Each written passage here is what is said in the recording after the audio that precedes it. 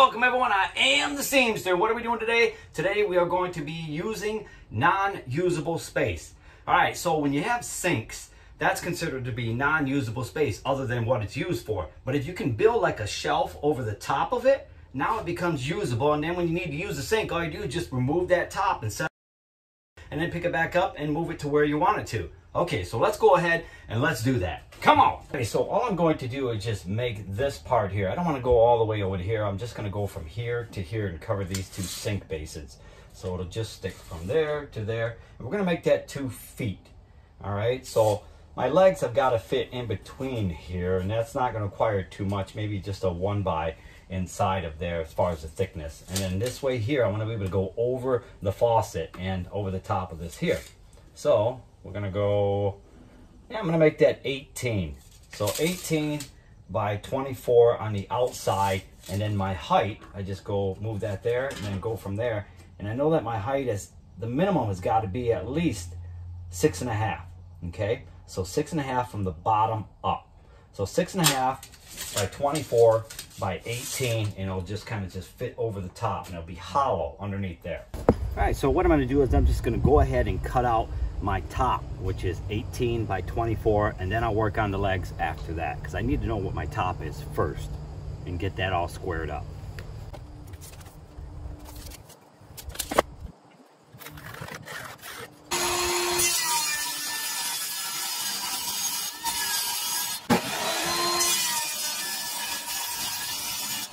Lucky for me, I had a couple of 1 by 8s. It's not really 1 inch, it's like 3/4 of an inch, but good enough. And this is what I'm going to use for my side wall. So I'm just going to cut this down to the, let's go 7 inches. I'm going to cut these down to 7 inches. Remember, the 6.5 minimum is what I needed to get over the top of that faucet head.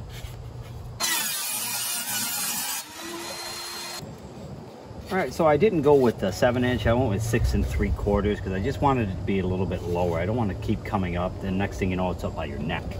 So just a mock of what it's going to look like.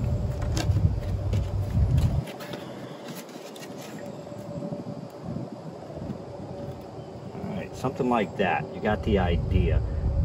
Alrighty, and I may have to put in a couple blocks on the underside just to get some stability, because, you know, we don't want this thing to be wobbling on us. Okay, so what I'm going to do is I took these scrap ends and I put them right there. As you can see, it's going to be hollow straight through here, just to give it some more stability. Okay, so that'll basically just go on like that. And I'm just going to use some 2-inch drywall screws. I'm going to pre-drill here and here, and then there and there, and then drywall screws up on the top also, just so I don't split that wood underneath there. And that should give it enough stability so that this doesn't wobble all over the place. It will just set down nicely.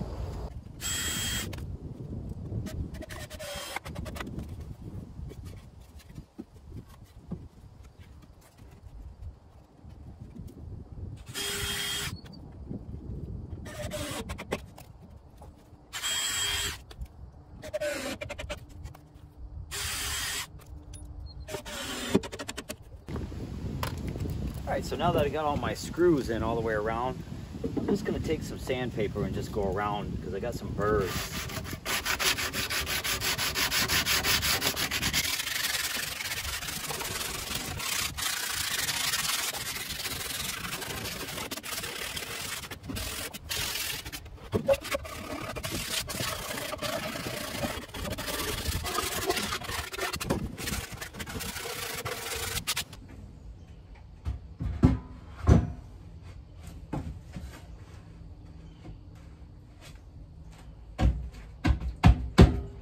Yeah, that looks pretty good.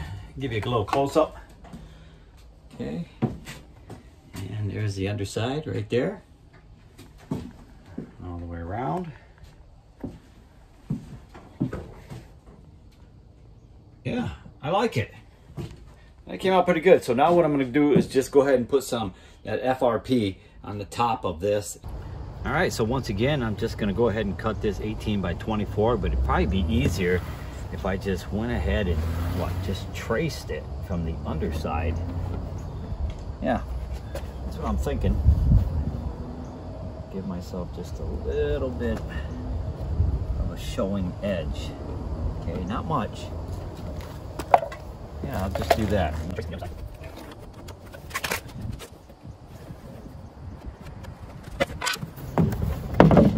Yeah, that's pretty good.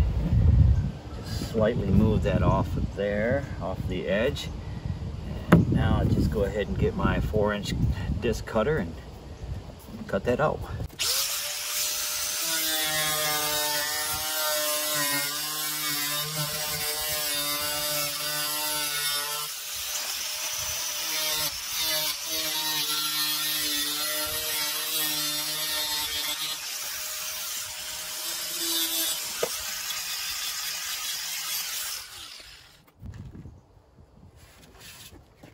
Done with that, go ahead and take your sandpaper and just go around the edges just to get any burrs off of there.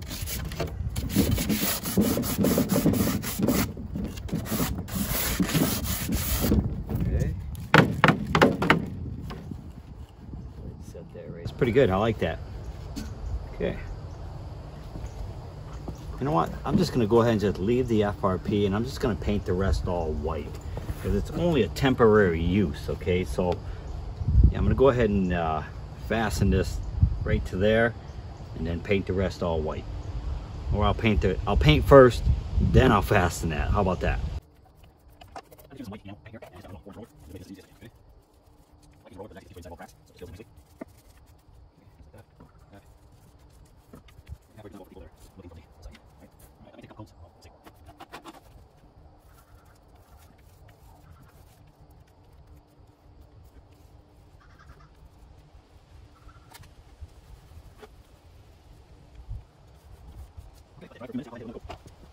Okay, got the second coat of paint on, so now I'm ready to put this FRP down, and you want to make sure this is clean surface, so just take a damp cloth and just wipe this backside down so make sure there's no dust on it.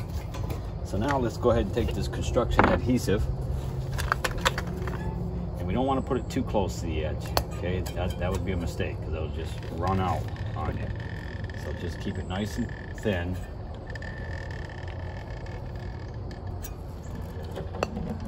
So just take that all the way around that edge.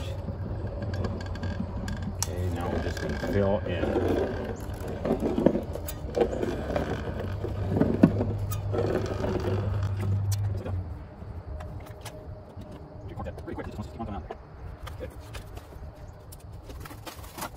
Use a piece of cardboard so you can get as close to the edge as you can. Okay, so yeah, I'll squeeze over right there. Only this right there, okay. Not very thick, you know what I'm saying? Remember, you want to jump yourself pretty quick, so we're fast. We're now 70 degrees, so it's okay. I tell this one to try out to keep it sticky. Okay, so all I'm doing is just bring some of this over here. Right, okay, Russell. Stay steady. Alright, good. Good enough, stay. Okay, so take our FRP and we'll just simply just set that right on down on the top of there. Just checking our edges. Around. Remember, if you do go over with that stuff, it's easy to just touch it up with some white paint. It's not that big of a deal. Okay, all I'm doing is just, you know, pressing this down. So let's get a good bond.